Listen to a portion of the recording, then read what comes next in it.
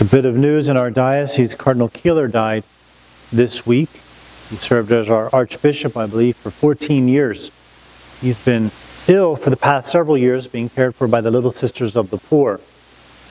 But he passed this past week, and his funeral will be Tuesday. So one of the great archbishops of our diocese, we're very grateful for his service and his sacrifices.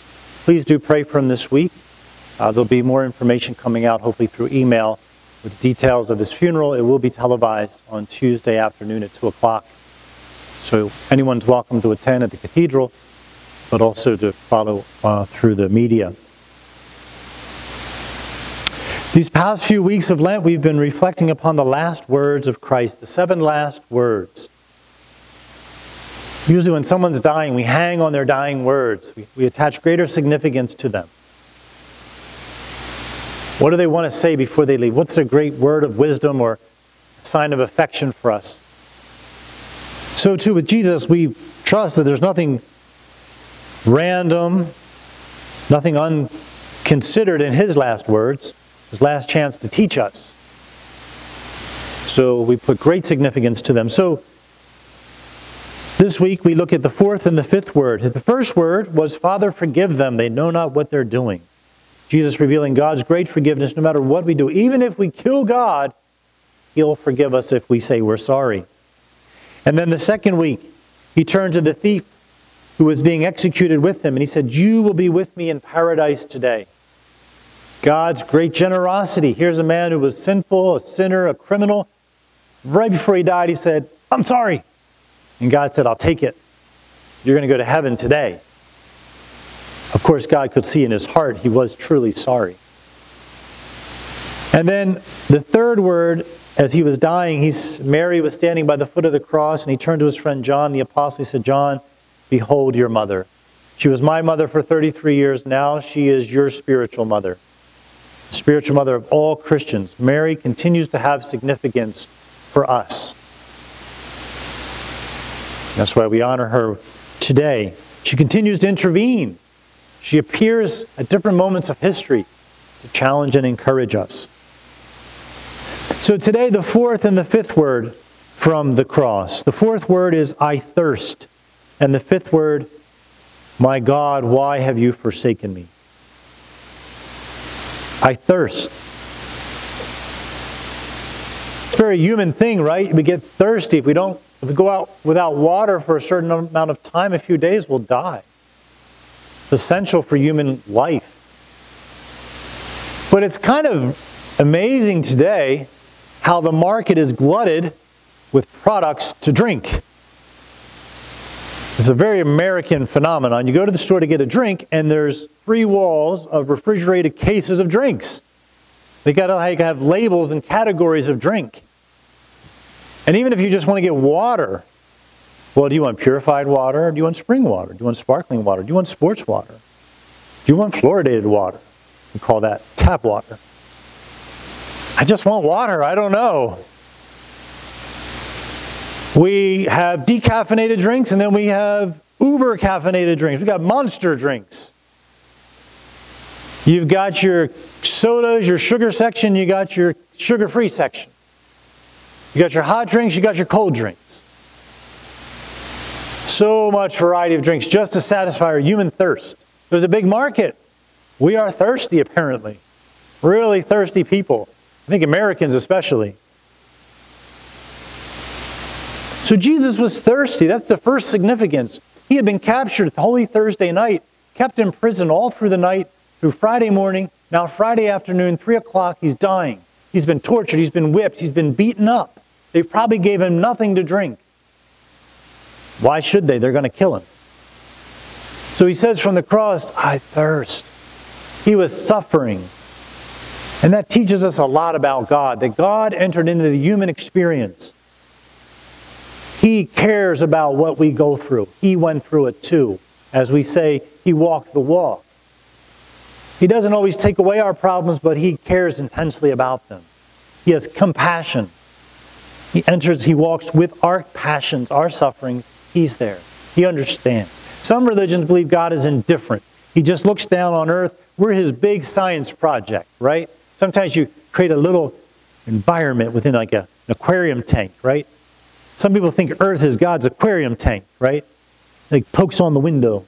We call that like a hurricane, right? And God pokes on the window, throws things off. No. God is a father. He's a parent. Very interested in what we go through here, as any parent would be for their children. He's the perfect parent. He thirsted too. But at a deeper level, it was a spiritual thirst. He said, I thirst for you. He's up on the cross looking down. I thirst for you. I thirst for my mother's love. I thirst for my friends, the apostles' love. But I also thirst for these Roman soldiers. I thirst for these Jewish religious leaders. I thirst for the people of Jerusalem. I thirst for the world. I made you because I wanted a creature that would love me. I wanted a creature that was interested in me, that could engage intellectually with me in conversation, that could return affection to me.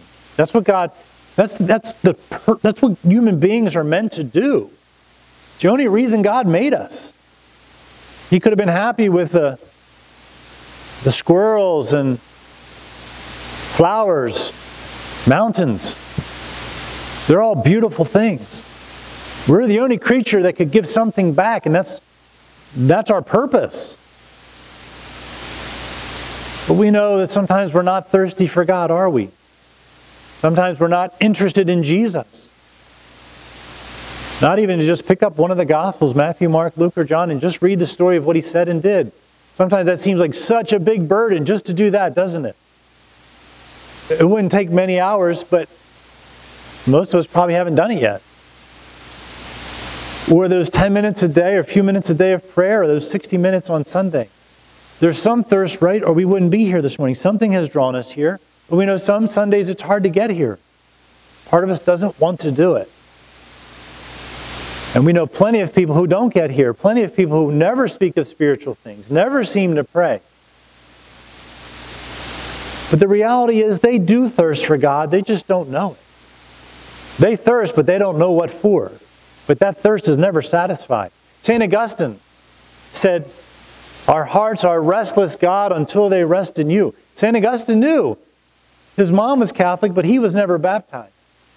He was a bit of a pagan playboy. He was just doing whatever he wanted to do, seeking pleasure and intellectual curiosity, dabbling in different world philosophies, but not really seeking truth. Living a very promiscuous life, but then he had a moment of change. His mom was praying for him the whole time. In a moment of conversion, when he said, that truth that I was seeking intellectually, Jesus told us the truth. It's the most comprehensive explanation of the universe. It's what Jesus taught. And spending time in prayer and contemplating God and inviting the Spirit of God into my soul and receiving Jesus in the Eucharist, actually, that brings me great peace and joy. Subtle, but real. And he said, now my heart is becoming satisfied. Augustine converted, was baptized, one of the greatest theologians in the history of our Catholic Church. So our hearts are thirsty for God, but sometimes we don't know it's Him that we seek. We want to be affirmed, we want to be encouraged, He'll do it. We want someone to love us and experience friendship, that we're lovable, He'll do it. We want meaning and purpose to our life, He'll give it. He has a mission in mind. Mother Teresa, who formed the Missionaries of Charity, in all the chapels of the missionaries around the world, they have a big crucifix and 2 words next to it, I thirst. Mother said, ladies, women, sisters, the reason we're doing all this charitable work, all this sacrifice, is to satisfy Jesus' thirst. He wants our attention, He wants our effort, He wants our service, He wants our love. So they go in that chapel every day for an hour or 2 hours, and they just contemplate Jesus, present in the Eucharist, His image in the crucifix. And their thirst is satisfied. That's where they're refreshed and strengthened to do their work. Care for the poor and the dying and the sick. They're reminded God thirsts for them, He has love for them, and He wants their attention. So one way we satisfy God's thirst is through that prayer, showing interest in Him, reading the Scriptures, learning more about our Catholic faith, the church that He created. Another way we satisfy his thirst is by going out and serving others. Remember, Jesus said, as often as you did it for one of these others, you did it for me. When I was thirsty, you gave me to drink. When I was naked, you clothed me. When I was without shelter, you provided it. So that somehow when we serve others who are struggling and suffering, we're serving God. Jesus in the poor. So I thirst, so we ask God to deepen our thirst. We pray for others who don't seem to be thirsty. And then his next word from the cross was, oh God, why have you abandoned me? And this is curious. Jesus is God, but he's saying that God has abandoned him. The fact that Jesus was captured and tortured and executed, does that mean that God the Father abandoned him? Where was God? Yeah, that's a fair question. People mocked him. They said, if you're God, come off the cross, prove it. Or God the Father should free you from the cross. But it didn't happen. Where was God? We've had those experiences of life. God, I'm sick and I need help. Where are you? God, I'm struggling financially. I lost my job. Where are you? God, I was treated unfairly, unjustly. Where are you? God, look at the news. Look how struggling the world is. All this evil. Where are you?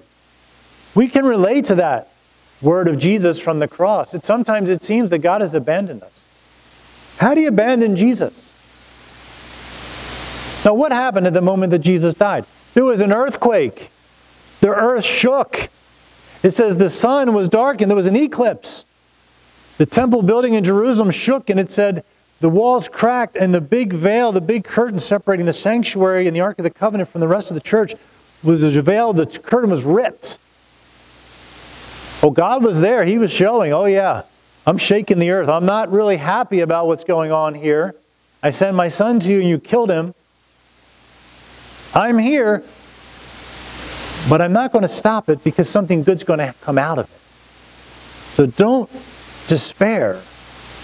The night before Jesus died, he said, Father, if it's possible, take this cup away. I don't really want to do what I have to do tomorrow, but if it's your will, so be it.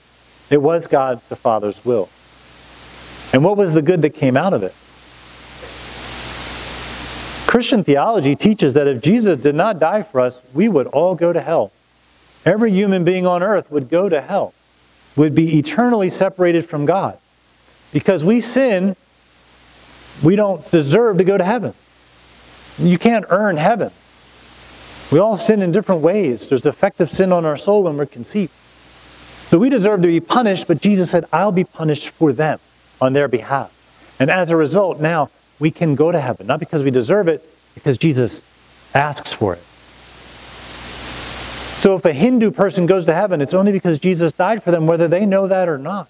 If an atheist is able to go to heaven, it's only because Jesus died for them. Something very good came out of something very bad. And so that's the challenge for us, is when we're struggling, when things seem unfair, when we pray and it doesn't seem that God is answering. It's just not in His time or in His way. Recently, I was ministering to a family where a young man had a brother, and his brother died young in his 20s, and this kind of shattered the son's faith. He stopped going to church. How could this happen? God, I prayed. I went to church on Sunday and my brother died. I'm not going to church anymore. I'm not praying anymore. Right? We see that happen sometimes. But that young man didn't realize, didn't you know there's young people dying all the time? Every time you drive past a hospital, there's a lot of suffering, a lot of drama, a lot of tragedy there. You drive past a prison, a lot of suffering and tragedy there. You watch the news. Look what's going on around the world every day. The message is there always was and there always will be injustice and sickness and struggle. But that doesn't mean God's not there. We just need to be a little more realistic so that when it happens to us, it doesn't shatter us. It's not easy to deal with those things until we experience it, right?